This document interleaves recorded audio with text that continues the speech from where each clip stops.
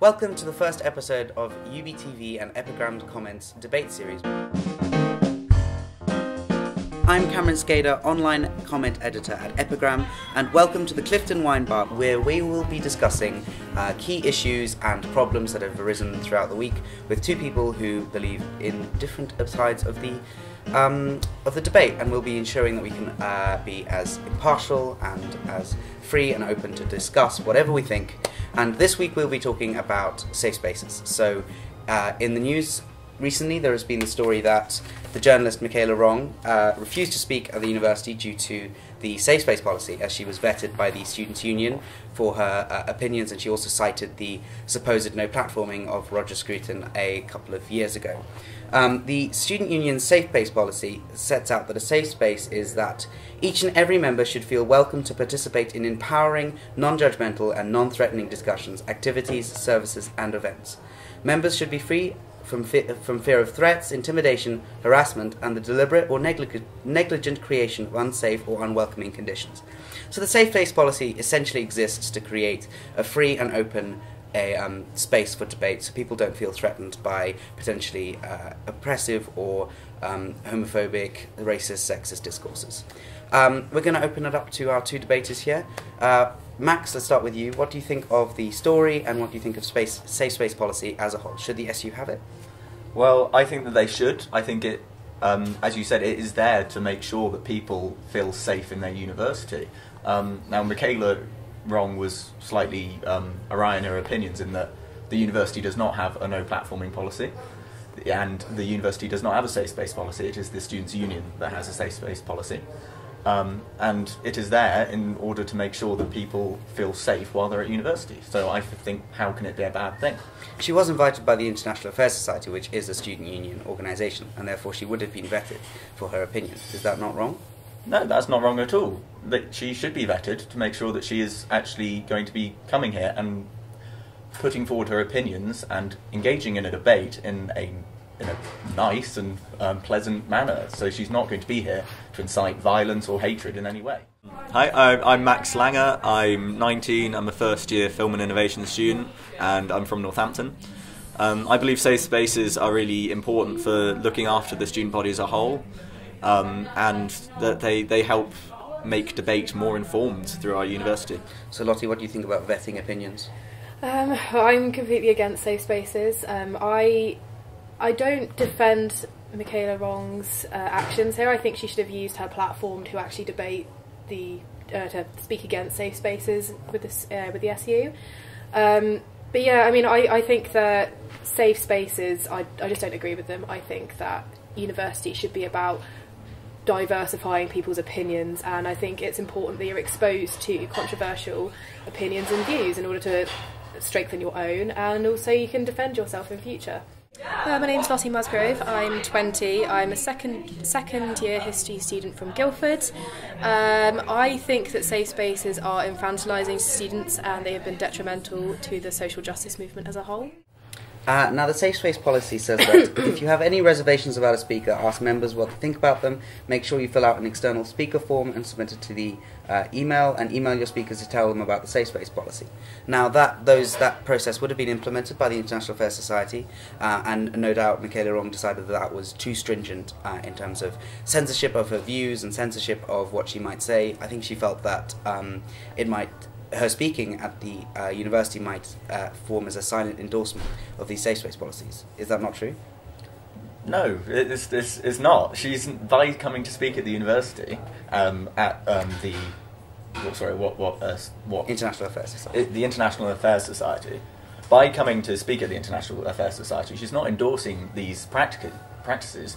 She is coming to speak to the students, and she should be, as Lottie says, she should be able to use that platform to say as she wishes. She's simply being vetted to make sure that the students that she will be speaking to will not be adversely affected by her views. Do you not think that the safe space is just a way of ensuring that minorities and oppressed voices, who are so often silenced in our society, are provided with a space that can be truly equal, and therefore opinions are equal whether you're gay or straight or cis or trans? Do you not think that is what a safe space policy is? I do think that is what a safe space policy is, and I think that's good. Obviously, they're made with the best of intentions, but the only way you can really stamp out oppressive views is if you challenge them directly and if you discuss them, and if you essentially no platform people, if you remove their ability to say their opinions, how are we going to sort of overcome them, basically? Now, we've touched on an interesting point, which is the conflation of no platforming and safe spaces. And just to discuss this, because it's been sort of misrepresented, I think, in the discourse, in what Michaela Wong said, and in how it's been reported, in that the SU has a safe space policy, but it does not have a no platforming policy. Would you support a no platforming policy if it did exist? No, I don't think it should at all. No platforming can be abused in many, many ways. The safe space policy is there to make sure that students are safe. A no platforming policy is there to censor student discourse. If a safe space policy existed where the speaker was vetted and it was decided that their views created an unsafe space, do you not think that their removal of being able to speak is no platforming in essence? Therefore, the safe space policy can act as a form of no platforming. No, the safe space policy is there so that you can vet these speakers and find out how their views may be reflected onto the student population.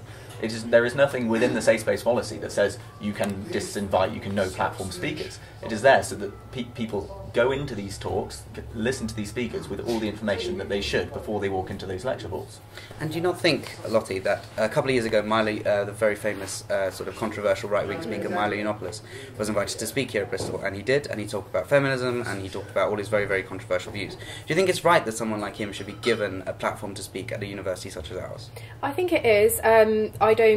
I don't sort of support anything Michaela Wong has said, but I do think that it's important to listen to controversial opinions. I think that by listening to someone like that speak, you can solidify your own arguments against them. So you can sort of argue against him, you can challenge him better if you actually hear what he has to say. And secondly, Michaela Wong said that journalists, activists, they're actually silenced in more oppressive regimes, and I feel like by no platforming Milo Yiannopoulos, you're sort of on the other side of the spectrum from that. But people like Milo Yiannopoulos and Katie Hopkins, for example, their raison d'etre, their reason to exist and provide their controversial opinions is because they're constantly given space to spout whatever they want. Like, isn't their whole existence perpetuated by being invited to speak at universities such as ours? Yeah, they are, but I think that people should see this as an opportunity to sort of speak up against them, and you can always challenge these views, and you can't challenge these views if you don't hear them, and that's how I see it. What do you think about that?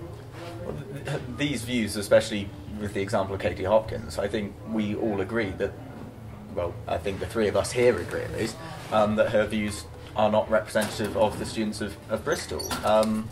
And so by having her come and speak, or the other speakers mentioned, you're bringing in opinions that no one really feels safe around. Students will feel, especially from minority areas, the LGBT community, they're going to hear opinions that may deeply affect them. And so by having the safe space policy, and by being able to filter out in some respect these views, you're actually protecting the students, which is the SU and the university have a role in doing. But how can you sort of diversify and broaden your own opinions if you won't listen to other sides of the debate and other people's opinions? I mean, if you keep listening to the same sort of views from the same people that the SU actually let speak to us, how can we actually, broaden ourselves as people? Isn't that the point of uni?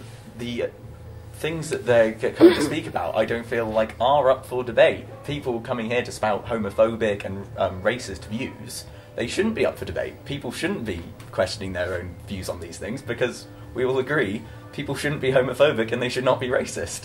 Yeah, that's true, but how far we wouldn't be anywhere near as progressed as we are right now if people hadn't actually decided to discuss these issues with people.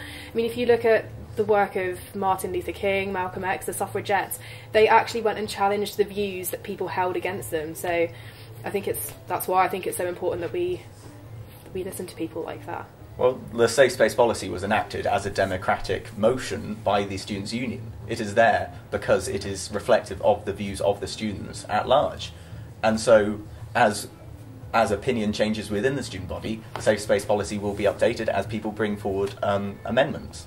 And so you bring up suffragettes, Martin Luther King, who challenged the views. As the students' views are changed by such external influences as then so will the safe space policy. And that concludes our first episode of our debate series. Thank you so much for watching, and thank you so much for our guests. Next time we'll be talking about Brexit and its implications for students, so do be sure to tune in. Thank you very much for watching, and we'll see you next time. Bye-bye.